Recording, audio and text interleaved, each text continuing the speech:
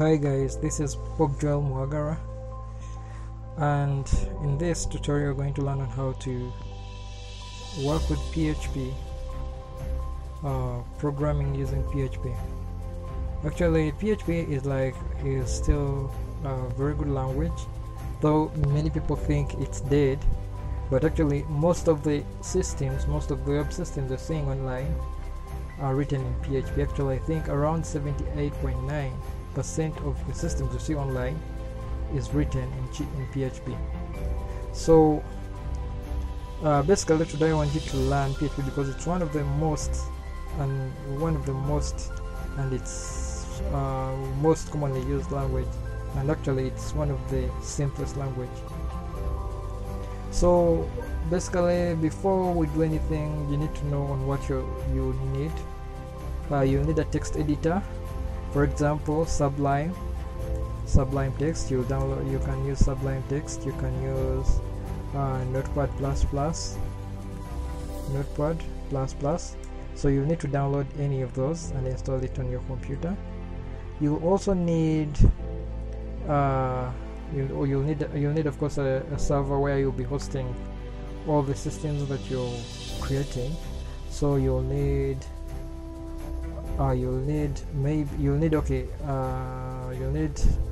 local hosts, a local server.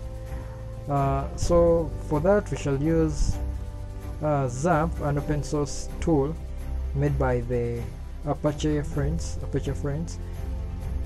So in this tutorial, actually, you guys are going to also learn how to install those tools.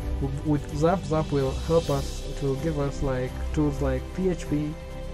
It will enable us to use PHP. It will enable us to use MySQLi, and it also adds some other tools that we can use. It will provide us with PHPMyAdmin. So we shall be able to access the database, our MySQL database, and do all the things we want. We shall be able to connect to the database and do all that. So today I'll show you on how to download Xampp and maybe Notepad++. So for Xampp, downloading Xampp is actually very simple. You just, since it's an open source software, you just put Xampp, download. You just go to Google, then type Xampp, then click Xampp installer from the apachefriends.org website. So when you click this, you give it some time, then you just click on download. In case you want to download for Linux, in case you want to download for Mac, but in case you want to download for Windows, you just click here. So for today I'm using Windows, though some of my tutorials will be using Ubuntu, so I also install it on my Ubuntu computer. So you click on this Xampp and everything will be done for you after just selecting the Xampp. After downloading, when you click on this Xampp download, it will prompt you where you'll click save file to save the file. After saving the file, you'll find the saved file via downloads. So after finding the saved file via downloads, you'll discover that you'll find the setup, the installer actually. You right click, you double tap on it, double clicking, then you give it some time.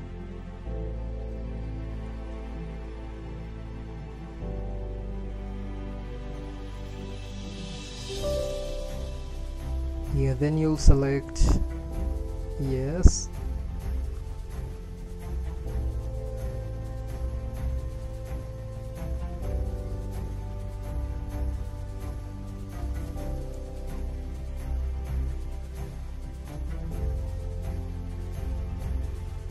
So after selecting yes,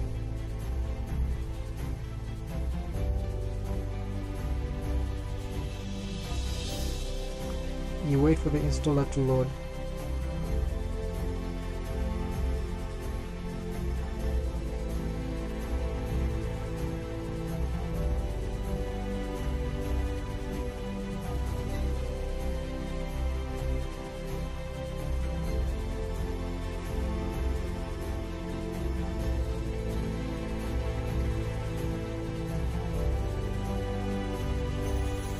So it has brought this error. It seems you have an antivirus running. In some cases this may... Do you want to continue the installation? Of course I'll say yes. Then I'll... this is also because of unactivated user control on your system. Some functions Xampp may are... Okay, I'll say okay. Then I'll click next.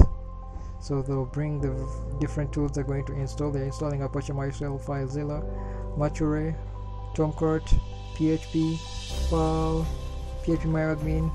All these are some of the things they're going to be installing. So I'll click next.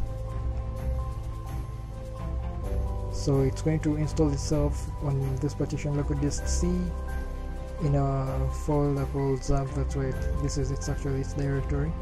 So I click next. The language it wants to be installed in, that's English. Then next. The rest you just keep on pressing next and we'll give it some time.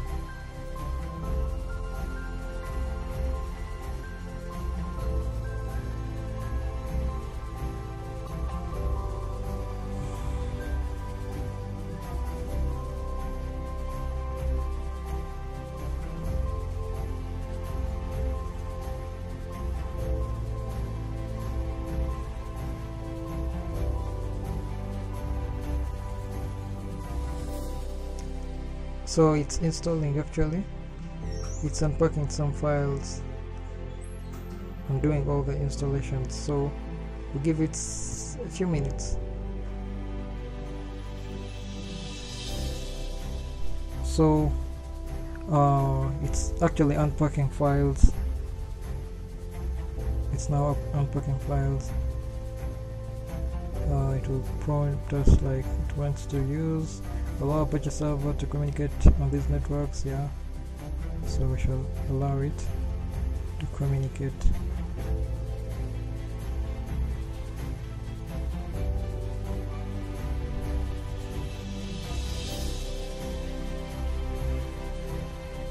Give it some time.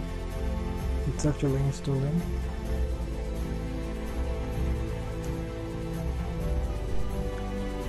Yeah, now that we're done, we shall just click finish. So we're done with installing our Xampp. So we shall also download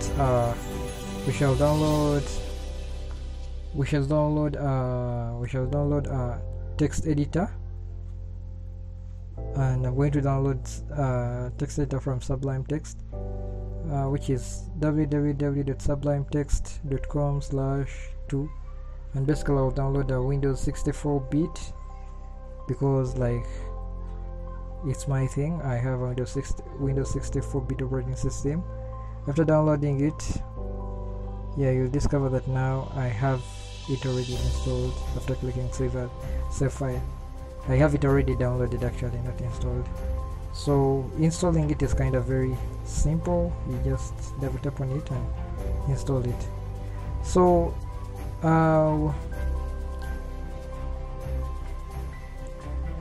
basically starting our text editor, the one that we've downloaded, Sublime Text, we just open the Sublime Text tool and yeah, give it some time. Now, like, since we've opened our Sublime Text, we shall check on our Xampp again. Then we shall start Apache. Then we shall also start MySQL. Yeah. Now, since all the ports are already running now, we shall come back to our text editor. Now, the good thing with Xampp, we can configure a lot of things, and actually we can even make these ports to auto start themselves. And actually what you guys should also learn is when, like, after installing this Xampp,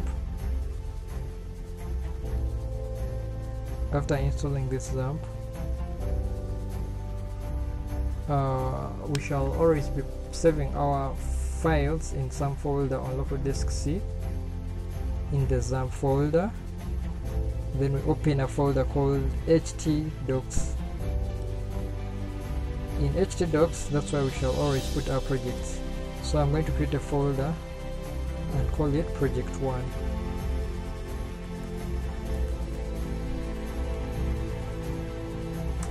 Project1. This is still one. I don't know why it's still one. But okay.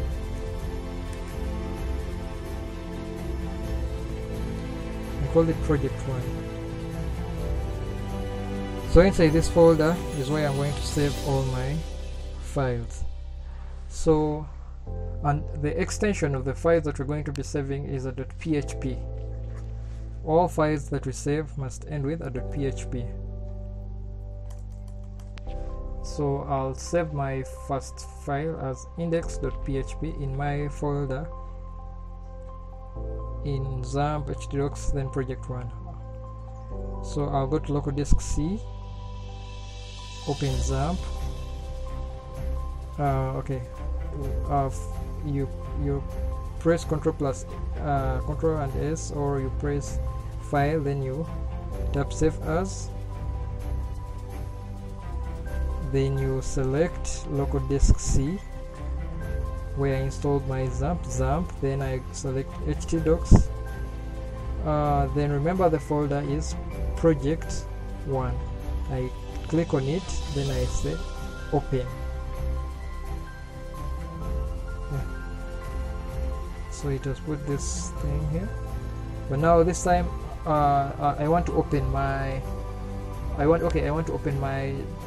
this folder via my Sublime Text. So I'll click File, then I'll open folder, then I'll select local disk C, I select Xampp, I select htdocs, then I select the folder name project1, then OK. Yeah, so I'll save this. So I'm going to create my first file called I'll call it index.php. So I'll press I'll click on File, then I'll click on Save As. So now whatever you're saving is under the folder called project1. So I'll create my file index dot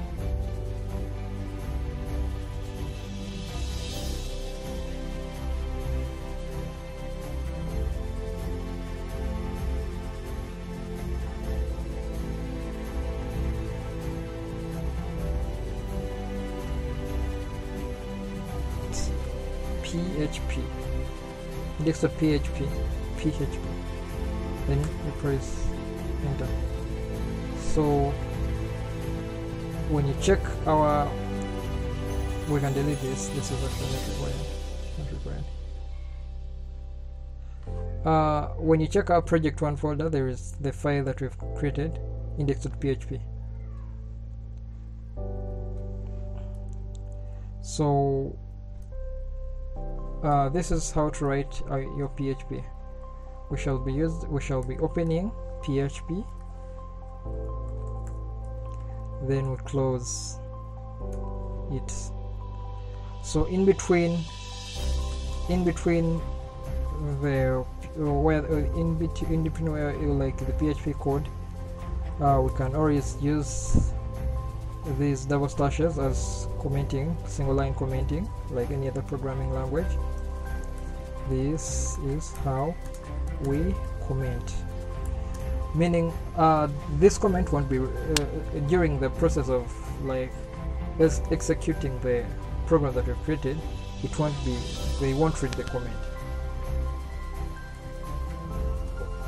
So that's a single line comment. Then there is a multi-line comment.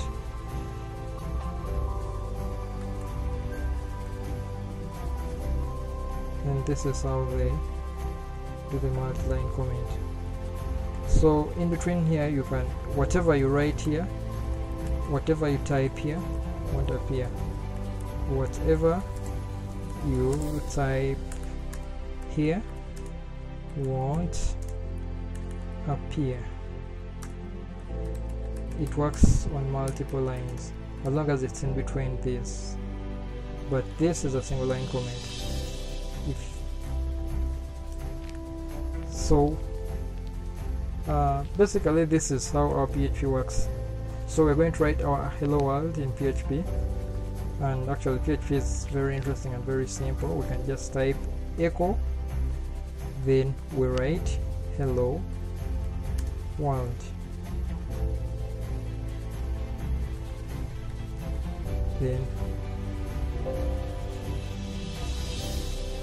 Then you open your browser, open a new tab, then how to access the project I'm working on. I just type local host / the name of the project folder. It's project 1. So when I press